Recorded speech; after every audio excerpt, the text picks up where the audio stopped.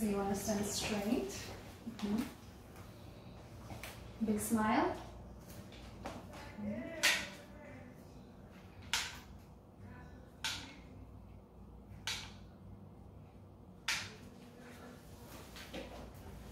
And the left leg.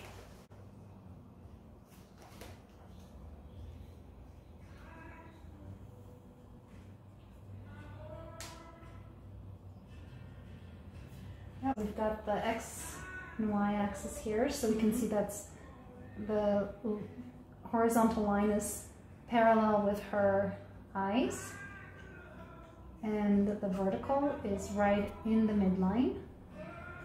And then Ashley's got the Z.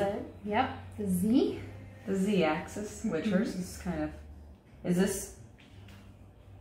Yeah, that's how the bubble is right in the middle, right? Yeah, which means that it's parallel with the floor. And so that is how, that's the angle that her maxilla makes with the true parallel with the floor. Okay.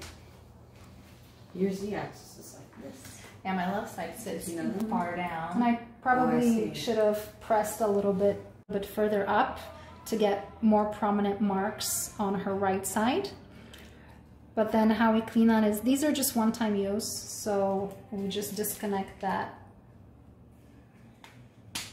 And we send that to the lab, and then we disinfect, we wipe the whole thing here. And that's it. Okay, so then the lab would have this platform, and they're gonna position this inside. And when they've got the model, this one's already mounted, but when they have the model, they'll put that as it fits and mount the case accordingly, like that. So this gives them the relationship between the upper jaw and upper occlusion relative to the parallel. And that change in the angle is presented here in the blue bite.